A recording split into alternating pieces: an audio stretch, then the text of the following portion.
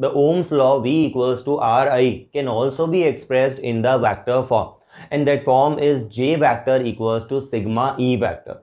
J vector is the current density and E is what? It is electric field. Sigma is the conductivity. So we can derive this relation by simply taking the scalar form, which is V equals to Ri. Since voltage is electric field times of length of the conductor, and this resistance is rho L by A. A is the cross-sectional area and rho is the resistivity. I is the current.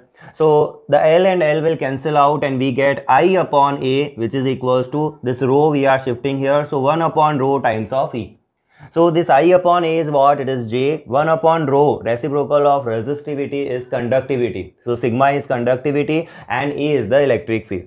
Always J vector and E vector are parallel or in same direction. That's why we can write this expression in vector form as J vector is sigma E vector.